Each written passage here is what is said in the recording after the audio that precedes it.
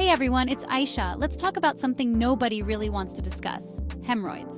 Now, before you click away, trust me, this is important stuff. Basically, hemorrhoids are like varicose veins, but they happen around your bum. They're swollen blood vessels that can cause a whole lot of discomfort. We're talking about pain, itching, even bleeding. Not exactly the recipe for a good time. The good news is, though, that hemorrhoids are incredibly common and usually manageable. Let's talk about the bathroom, shall we? We've all been there, straining to go when nature calls. But that straining, it's a big no-no when it comes to hemorrhoids. Think of it like this. When you're pushing too hard, you're putting a ton of pressure on those delicate veins down there. It's like squeezing a garden hose. Eventually, something's gotta give. That pressure can cause the veins to bulge and swell, leading to, you guessed it, hemorrhoids. Here's the deal. Both constipation and diarrhea can wreak havoc on your digestive system. And yes, that includes your risk of hemorrhoids. Constipation means you're straining more often, which we already know is a major culprit. But diarrhea, it's like a double whammy. Not only can those frequent trips to the bathroom irritate those sensitive veins, but diarrhea can also dehydrate you. And guess what dehydration leads to? You got it.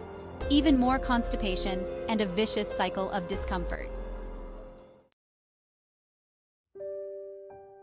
Growing a human is incredible, but it can also put a strain on your body, literally.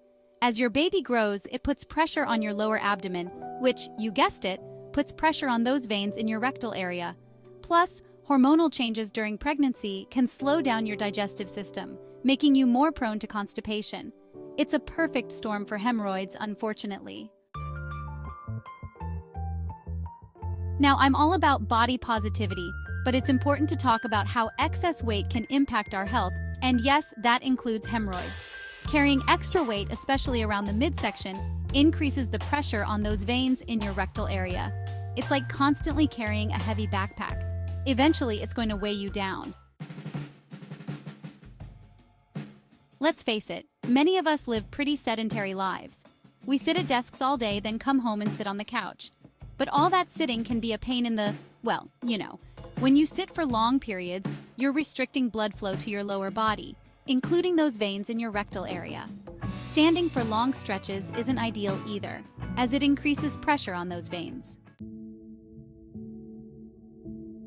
Aging, it's a privilege, but it comes with some downsides, and one of them is that our tissues naturally weaken over time. This includes the tissues that support the veins in our rectal area, making us more susceptible to hemorrhoids as we get older. Here's the thing, some of us are genetically predisposed to hemorrhoids. If hemorrhoids run in your family, you might be more likely to develop them yourself. It's not your fault, but it's good to be aware of so you can take extra precautions. Let's talk about fiber. Fiber is your digestive system's best friend, and it's essential for preventing constipation and, you guessed it, hemorrhoids. Fiber adds bulk to your stool, making it easier to pass and reducing the need to strain. So load up on those fruits, veggies, and whole grains. The good news is that there are plenty of things you can do to prevent and manage those pesky hemorrhoids. First and foremost, drink plenty of water.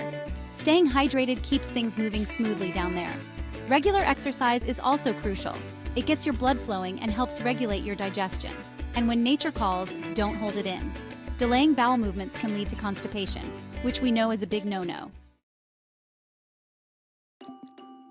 There are tons of over-the-counter creams, ointments, and suppositories that can provide temporary relief from hemorrhoid symptoms. Look for products that contain ingredients like hydrocortisone or witch hazel, as these can help reduce itching, inflammation, and pain. A sitz bath is a simple yet effective way to relieve hemorrhoid discomfort. It's basically a warm water bath for your bottom. The warm water helps soothe inflammation and promote healing. You can find sitz baths at most drugstores, or you can simply fill your bathtub with a few inches of warm water. If lifestyle changes and OTC treatments aren't cutting it, your doctor might recommend a minimally invasive procedure like rubber band ligation. It sounds scarier than it is, I promise. Basically, the doctor places a tiny rubber band around the base of the hemorrhoid, cutting off its blood supply so it shrinks and falls off. Sclerotherapy is another minimally invasive procedure that can effectively treat hemorrhoids. During this procedure, your doctor injects a solution into the hemorrhoid, which causes it to shrink and eventually disappear. In rare cases, when other treatments haven't been successful, surgery to remove the hemorrhoids might be necessary. This is typically reserved for severe cases or when hemorrhoids are causing significant complications. Sometimes the best remedies are the simplest ones. Applying a cold compress or ice pack to the affected area can help reduce swelling and discomfort. Aloe vera gel is another great natural remedy. Its anti-inflammatory properties can soothe irritation. And believe it or not, a warm bath with Epsom salt can work wonders.